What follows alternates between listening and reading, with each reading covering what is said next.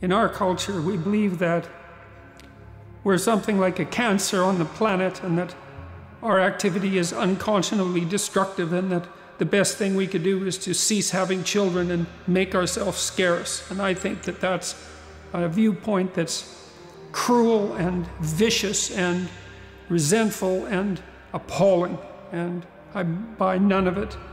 We do the best we can under very difficult circumstances, and we're only barely waking up to our planetary responsibilities, and not doing such a bad job for people who've only figured it out 50 years ago.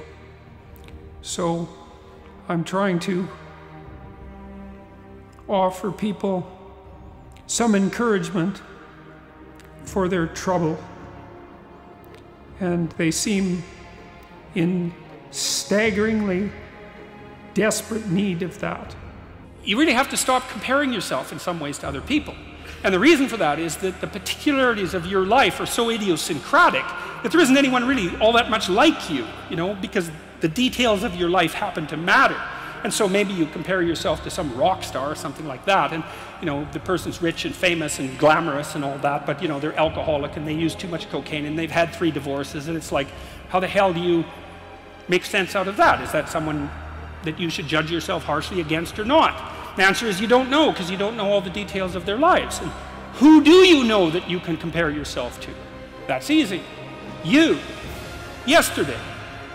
So here's a good goal. It's something like, well, aim high.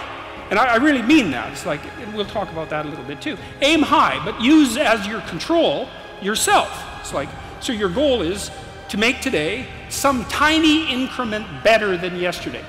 Diversity, inclusivity, equity, the triumvirate, right? The modern triumvirate.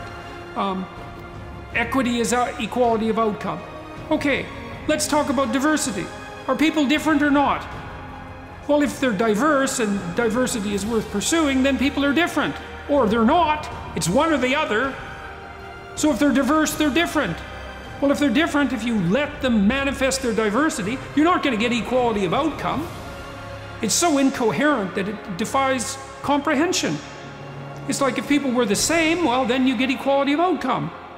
And if they were the same, then you wouldn't have to worry about diversity. But if they're different, importantly different, culturally or biologically, whatever the reasons you happen to come up with, and you leave them be, they're going to pursue their individual, idiosyncratic, diverse interests, and that's going to produce an entire plethora of unequal outcomes. Let's say you need a goal, but we don't want to let your distance from the goal crush you.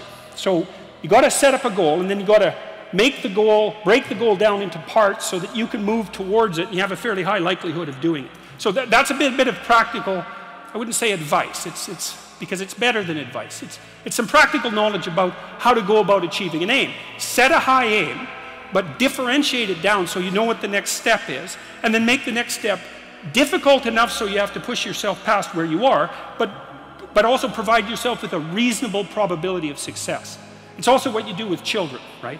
You want to push them because they need to grow up and be more than they are, right? But you don't want to crush them with constant failure. So what you do is aim high and make the goal difficult but proximal.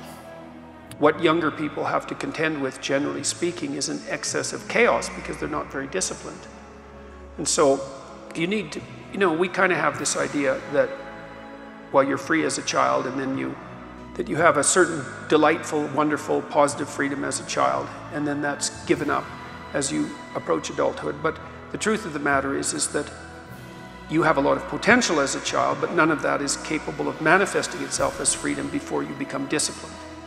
And discipline is a matter of the imposition of order, and the order is necessary, especially for people who are hopeless and nihilistic. And lots of people are hopeless and nihilistic, way more people than you think. And part of that is because no one's ever really encouraged them. And so the book is in part a matter of encouragement. It's like, lay a disciplinary structure on yourself, get the chaos in check, and then you can move towards a state that's freer, because it's discipline first. Like, look, if you're going to become a concert pianist, there's going to be several thousand hours of extraordinarily disciplined practice. That's the imposition of order on your potential, let's say. But what comes out of that is a much grander freedom. And so in virtually every freedom that you have in life that's true freedom is purchased at the price of discipline. And so, because I think that it's nihilism and hopelessness that constitute the major existential threat, especially to young people at the moment, then I was concentrating on the necessity of discipline and order.